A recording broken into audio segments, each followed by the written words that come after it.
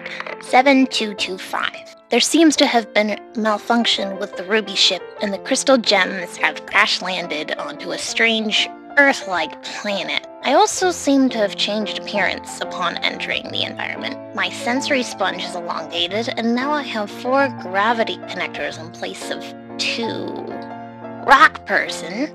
Rock person? You clod! I am a crystal gem. This crash location appears extremely primitive, though some of the organic beings have the capability to talk, unfortunately. These creatures are more like gems than I originally thought.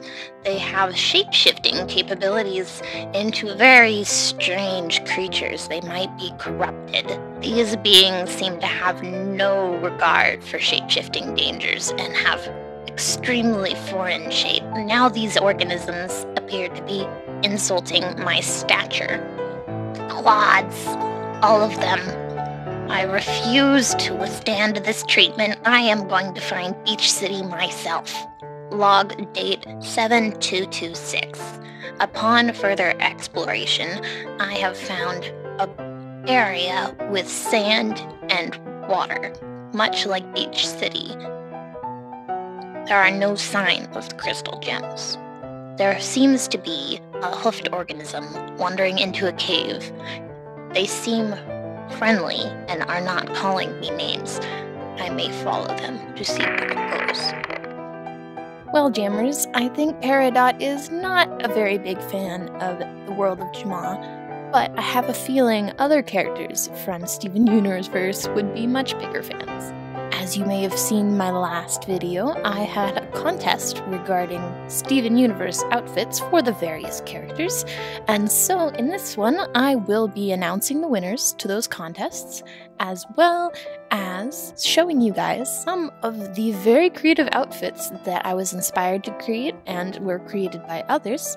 Over here in the kitchen, we have a together breakfast prepared by the lovely Junior Pink Gem, which is a little goat version of Steven, who he seems very chipper and has a great dance, so I thought he seemed to match Steven's character.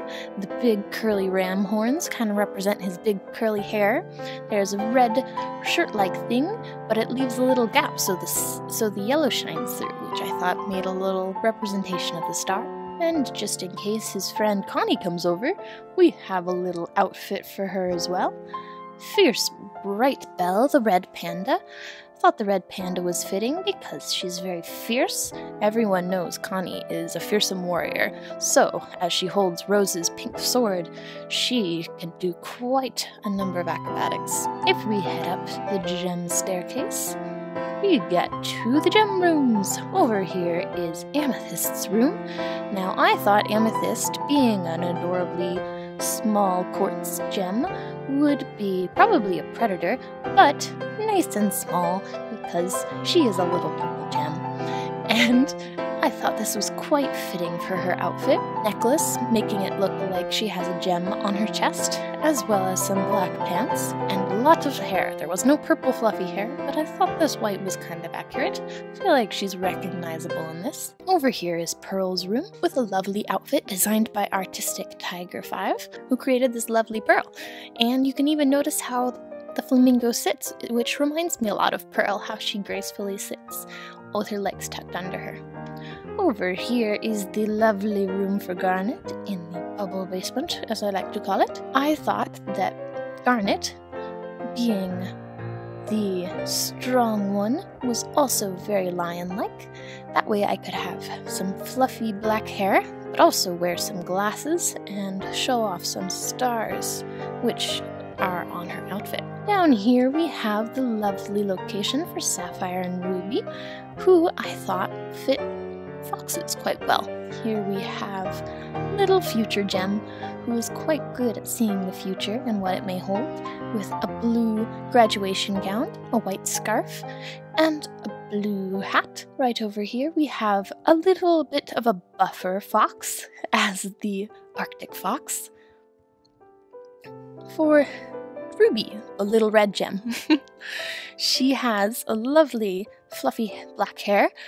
Now, if you want to pretend to be an eyeball or other different kinds of rubies, you can always add an eye patch to represent where her gem would be on her eye.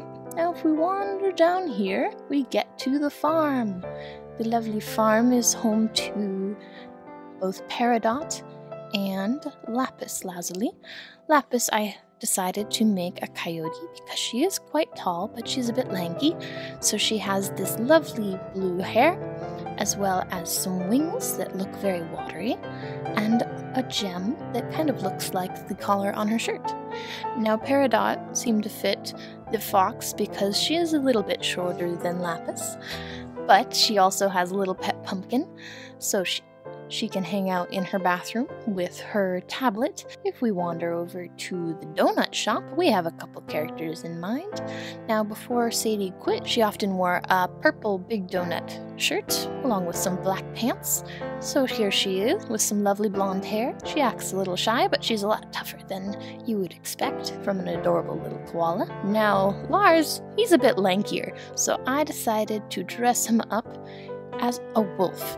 Mr. Pink Pirate, because this is post his pinkifying. Hopefully everyone's watched up to that episode. I don't want to spoil anything. But he has some fancy white pants, a black coat, and some earrings, because you never see Lars without his earrings. He is a very fashionable pink pirate. Now, over at the car wash, we have gallant goofy fella, which, as you probably have guessed, it is Greg. He has a lot of brown hair. Sadly, there was no beard that I could put on, but I thought this little tracksuit seemed very Greggish. You can also take the top of the tracksuit off because he is often in just a little white shirt, but he's got some great moves. Now, there wouldn't be a Steven without a Rose Quartz, who I thought was very fitting to be a panda bear. Her fluffy pink hair, a glove to represent her shield, and her sword on her back, her pink sword that she is oh so famous for. Rosy Pink Gem seemed an appropriate name, but if we wander down here, there is a strange garden, which reminds me of another pink outfit that I have made.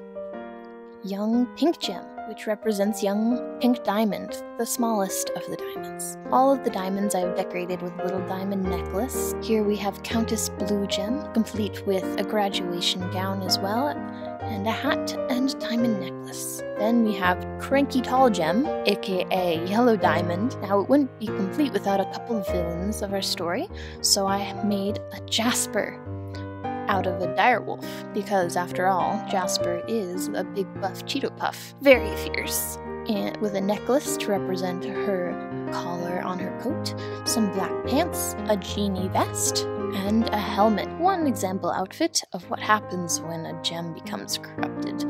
This was submitted by this pawsome jammer, who will also be winning a spiked collar from this contest. Now, that pretty much covers a lot of the main characters, but I also got some great submissions for certain fusions such as Opal, and I'm sure you guys can think of a lot of other really neat outfits to use in this Steven Universe den.